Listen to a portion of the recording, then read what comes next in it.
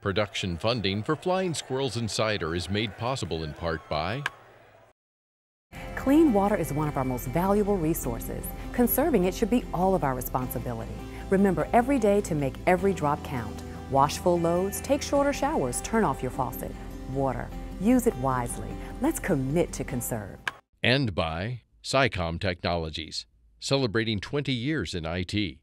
SciComm is dedicated to helping customers stay on top of the tech wave, whatever comes next. Online at scicommtech.com. Lots of fun on the way in this episode of Flying Squirrels Insider. This week, we take a trip to the land down under with super sidearm pitcher Tyler Rogers. The gang shows us what can happen during a rain delay, reverting back to their younger years with a little wiffle ball. And we take a sip of espresso with reliever Tyler Mazinko. And lastly, the Squirrels community bonds are on display yet again with Ask Foundation Night at the Diamond. It's been a slow start on the field for the team, but we're running at full speed here on FSI.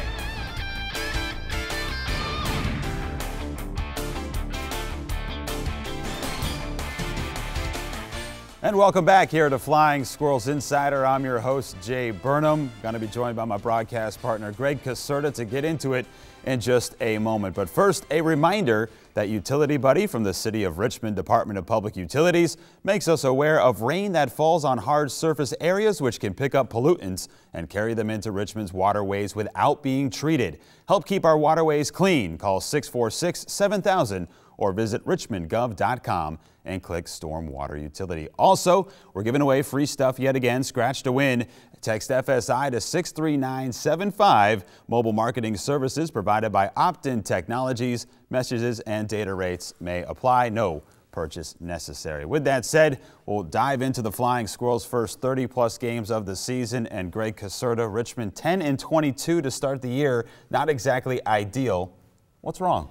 I think it's a little bit of that old baseball adage, when you're pitching well, you're not hitting well, and vice versa. So you put all that aside and you look at this team and how it's been comprised, and I think that the common theme, talking to a lot of these players, is that they realize that they've underperformed, and it has been a disappointing start to the season, but I think everybody also feels that one game or one moment can kind of incite a turnaround, and they're hoping that it comes sooner rather than later. And they've had a lot of close contests, games going into extra innings. In fact, the Squirrels dropped a heartbreaker last Wednesday at the Diamond by a final of 2-1, but it's not for a lack of effort. This team continues to show poise at the end of games, scoring late, and that is pretty much configuring with what Miguel Ojeda brings to the table. His energy and excitement allows this team to thrive later in games. Everybody calls him Miggy, and the guys like playing for him. He's easy to get along with. He's very laid back.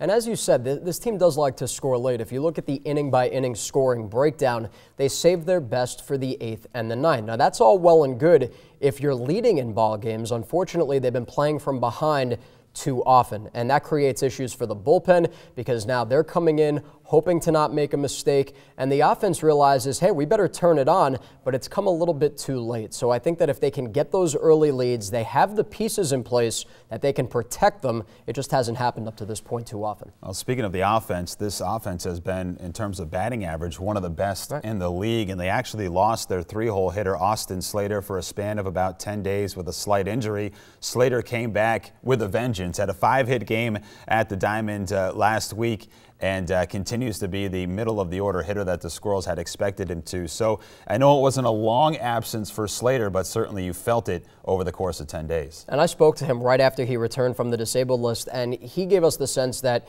it was needed maybe to get away, not how you'd want to do it because of an injury, but it gave him some time to assess some things, work on a couple of things, and as you said, he came back with a vengeance. He had that 5-hit game. He's starting to drive the ball a little bit better. His turnaround has coincided with the reemergence of Hunter Cole, and you get the two of them performing simultaneously, and that's a big boost, especially with Ricky Oropesa in the middle of that lineup. Yeah, Cole is a guy that really struggled at the start of the season and now is starting to get back to where he was last year. I know I was telling you time and time again that last year he was one of the more impressive hitters with the sound of the ball coming off his bat, and now you're starting to see it. And it's good to see because you were waiting for it to happen. I think he suffered through that 0 for 18 or 0 for 19 start to begin the year. Suddenly, the ball ball's flying a little bit more. Now, he hasn't hit a home run yet, but you feel like it's coming. And I think overall the power on this team has been spread out pretty well. Tyler Horan has 3 home runs.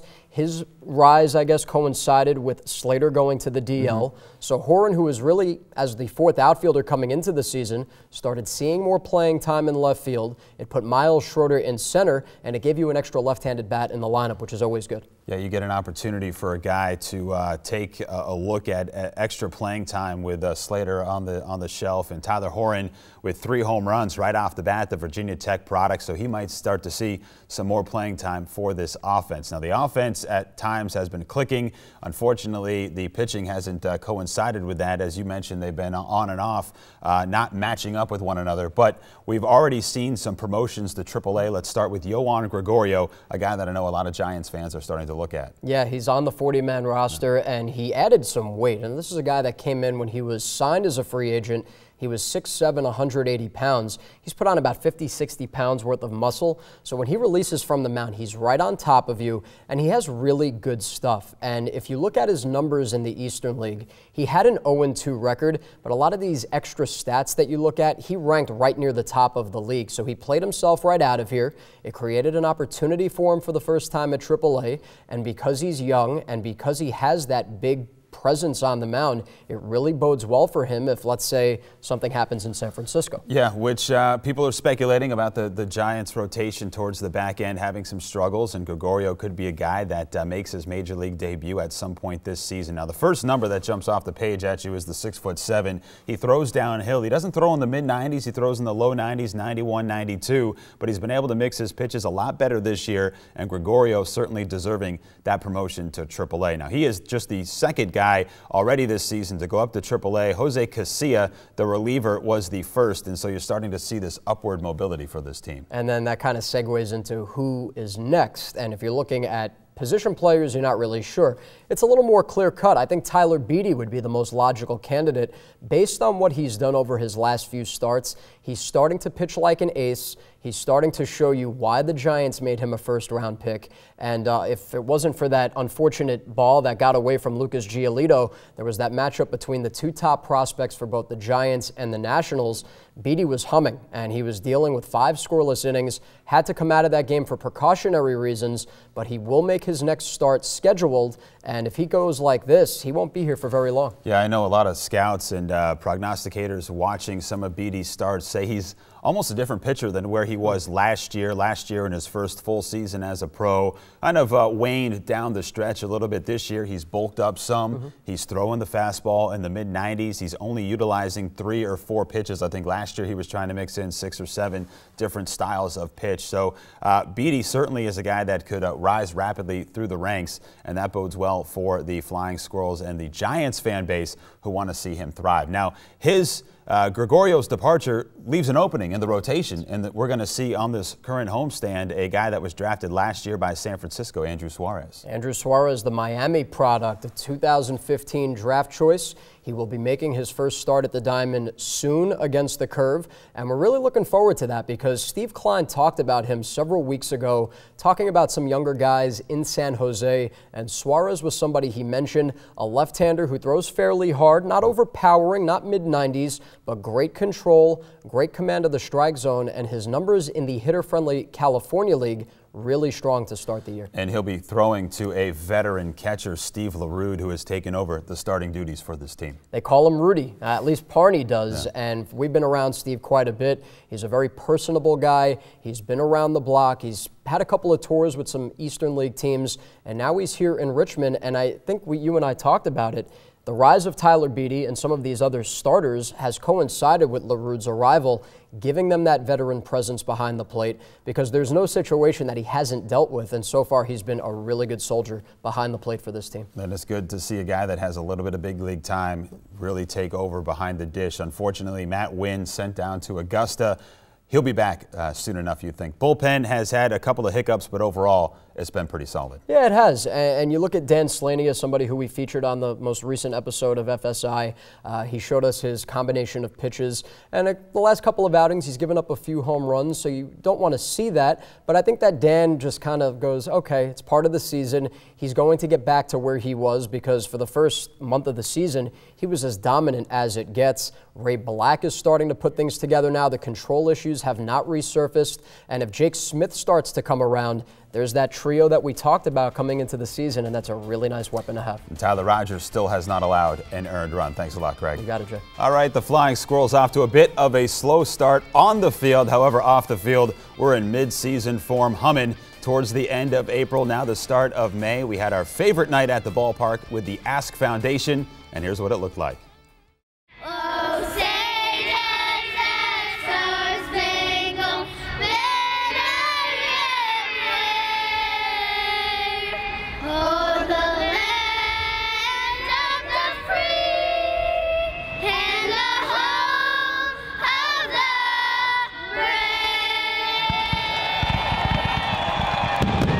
I'm with Amy Godkin, our special guest here tonight, and she is with the Ask Foundation. Amy, just tell us a little bit about the Ask Foundation for those people that might not be familiar with it. Sure. Ask is a local nonprofit. It was started back in 1975 by parents of patients who were going through cancer treatment, and they realized that there wasn't a lot of support available.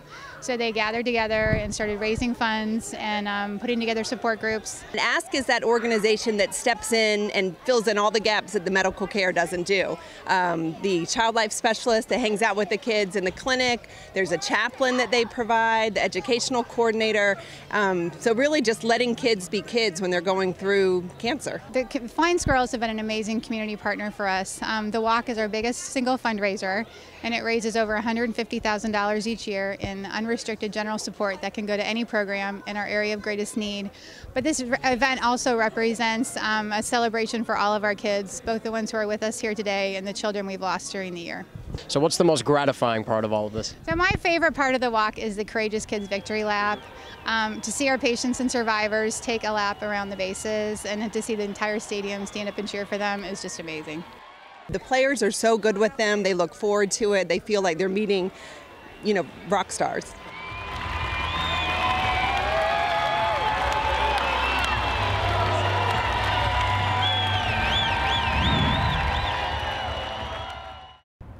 And a huge thanks to the Ask Foundation for coming out here. That night is quickly becoming one of our favorite nights at the ballpark. We're here at the field in front of the bullpen, joined by Tyler Rogers, one of the astute members of this Flying Squirrels pen. Tyler, thanks for taking the time, man. Hey, thanks for having me.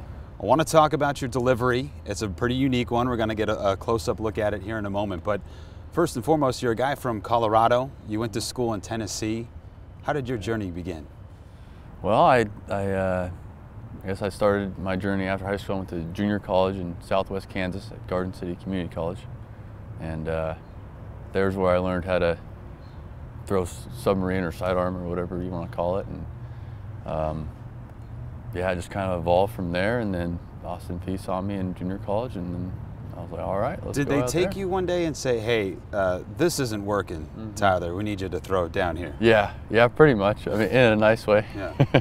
But yeah, they're like, we want to try throwing sidearm or whatever, and then I just kept getting lower and lower, and it kept evolving, and it's evolved into something more than I thought it would, but we'll keep riding it. It's the extreme degree of sidearming. Do you watch other sidearmers, maybe some of the big leagues or some that you've seen in the minor leagues, and say, hey, I can learn something from that guy, or do you try to pick up different pointers from guys that throw from that angle? Yeah, every once in a while I'll see. There's not too many of them, but I'll try and watch them. But that's what I like about my delivery is it's unique and it's mine. Like it's different than everybody else's, and I like that. We had Edwin Quirarte, who threw from a different angle than you did, but he would always tell us over the past couple of years that he'd throw it at the middle of the plate, and sometimes he wouldn't know where the ball was going. It had a lot of movement to it. Is that the same approach that you have? Pretty close. Some days yeah. That is the approach, yes. But yeah, mostly just pitching the contact and letting the ball move whichever way it wants to, and hopefully get some ground balls. You're from a baseball family. Your brother actually made his big league debut this year with the Minnesota Twins. Did you call him right after he had that special moment? Or did he call you? Oh, he called me when he got the call up or whatever, and he made sure he called me first. He told me, he's like, I wanted to tell you first, and that was really meant a lot to me that he waited 2 hours to tell anybody Wow. because he wanted to tell me first. And yeah, I was just overwhelmed with joy, and I ran it. We were taking BP when he made his debut, so I ran in and watched it in the clubhouse, and it was yeah. I wish there was a word to describe it. It's even better than you think. Is that he said. Yeah. almost additional motivation for you to see your brother get up there and say, okay, it's doable, because I probably beat him sometimes when we were playing as kids. Yeah, I beat him up all the time. Oh, yeah. And so you could say, well, if he can get up there, well, then so can I.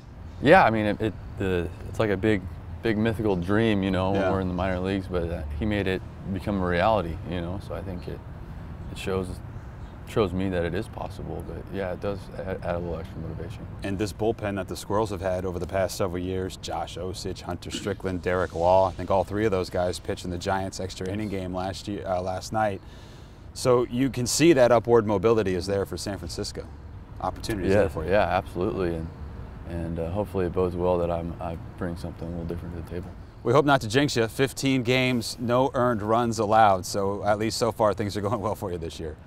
Yeah, so far I've been able to keep the ball down and get ahead in counts and let the defense help me out. So hopefully keep that rolling. Sounds good. Well, you want to give us a little bit of peek at how you actually do it, because there's probably kids out there who throw from over the top, but they might not be able to get to the next level. Yeah. And for you, that certainly panned out. You want to show us how? Yeah, let's do it. All right, great. We'll take a look at Tyler Rogers' delivery, how he does it, and how it actually works right after this. But first, I was able to sit down with another member of the Flying Squirrels bullpen, Tyler Mazinko, for a little bit of cup of coffee at Stir Crazy Cafe.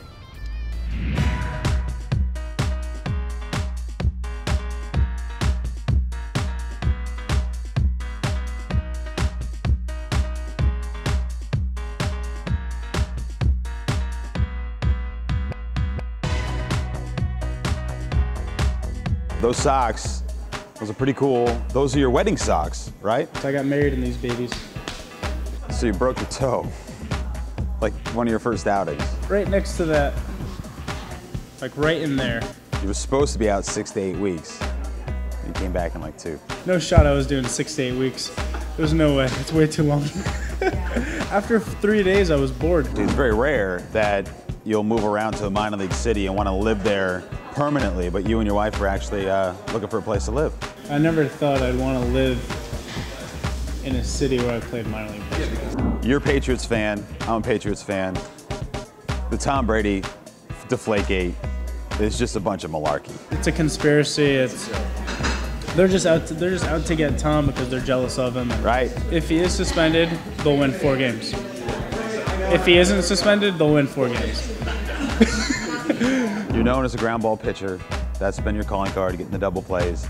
Has that always been a talent of yours? Junior summer, going into senior year of high school, I learned a little about pitching. I was closing for a summer ball team, and then senior year of high school, I pitched for my high school team.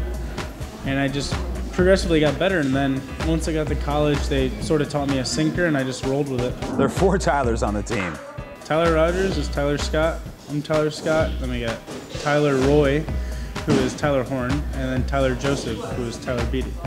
So we got T-Joe, Tyro, Tysco, and T-Sco. And that's what we go with.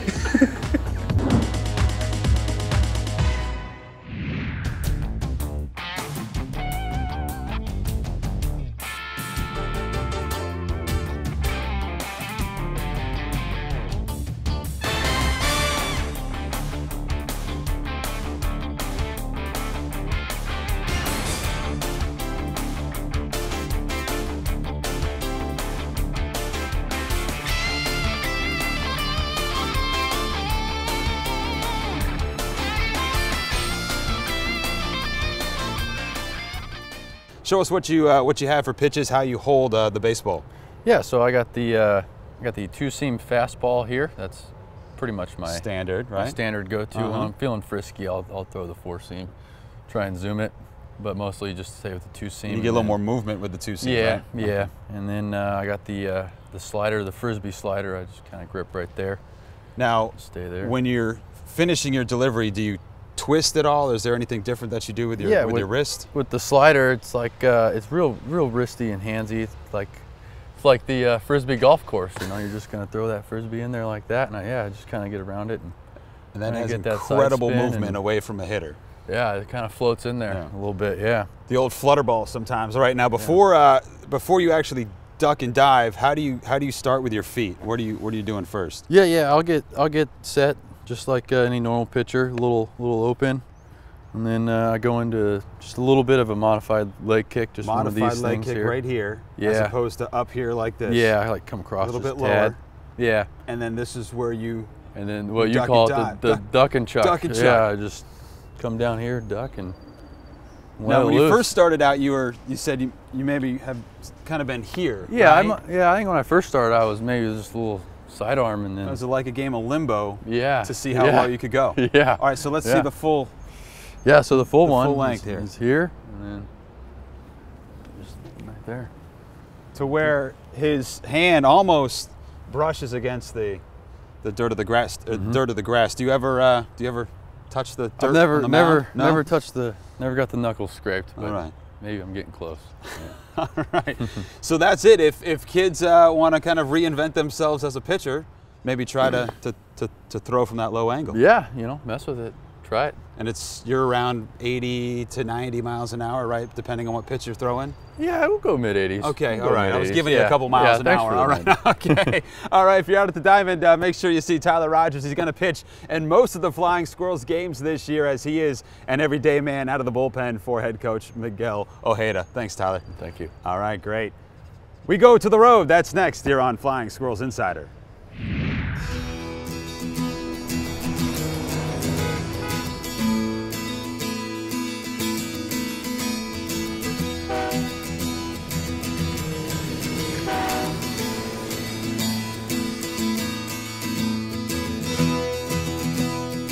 On the road with the Richmond Flying Squirrels. Once again, we're back here in Altoona, Pennsylvania.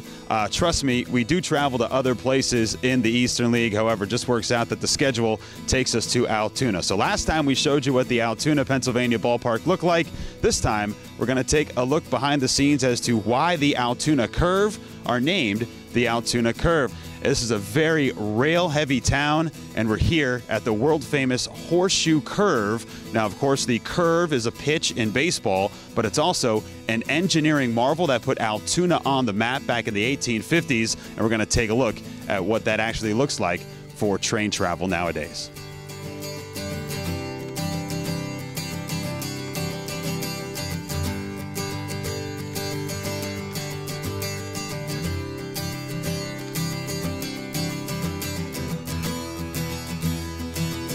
We're about to take one of these bad boys up to the top of the Horseshoe Curve. It's a funicular, something we probably should have at the Diamond back in Richmond. Now, it's two cable cars that counterbalance each other's weight, evenly distributed. It allows one car to go up and the other car to come down. And we're about to go up to the Horseshoe Curve.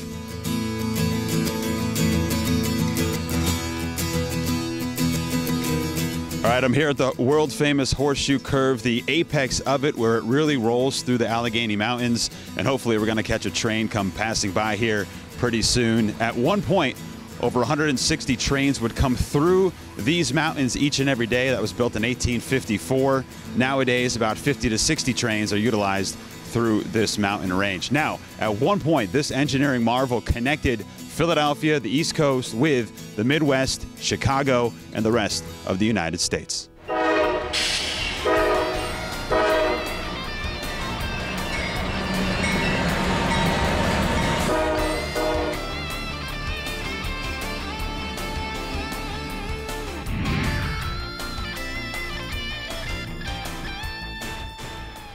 Always great catching up with Jay, showing us how life on the road really is. Now that we've seen Altoona twice, next stop on the journey, Trenton, New Jersey. Jay's old stomping grounds, my home state. Can't wait to check that one out. Next, we'll take a look at what goes on during a rain delay. Jay and Dan Slania were goofing around a little bit, playing a little wiffle ball, and that's a lot of fun. So, thanks for joining us on Flying Squirrels Insider. I'm Greg Caserta, and we'll see you in 2 weeks. We're giving away these wiffle ball bats this week at the Diamond. It's been rainy last week here at the ballpark, you may have noticed. So during a rain delay, the players will play some cards. They might watch some TV, or in our case, play some wiffle ball. We're here in the batting cage. We've got these wiffle ball giveaways, and we're gonna throw some pitches to Dan Slania.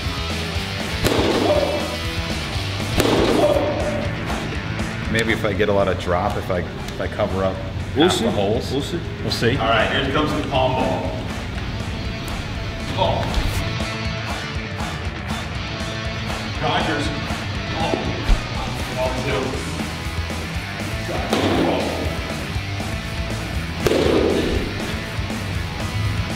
Oh, yeah. I can't throw strikes. Now it's my turn to see what Dan's got. Wiffle ball style.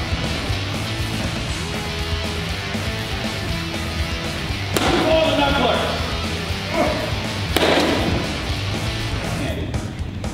For me.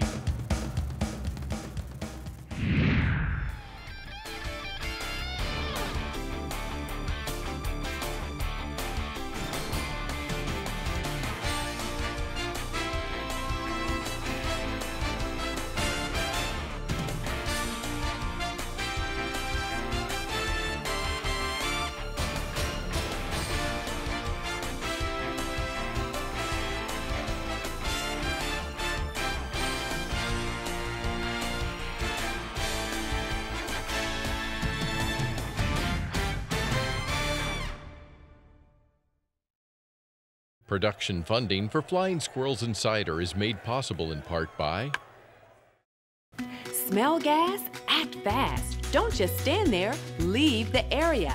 Get out. Go where the smell is no longer present and call 911. Making you aware, keeping you safe. We're Richmond's Natural Gas Safety Awareness Program. and by SciComm Technologies, celebrating 20 years in IT. SciComm is dedicated to helping customers stay on top of the tech wave, whatever comes next. Online at scicommtech.com.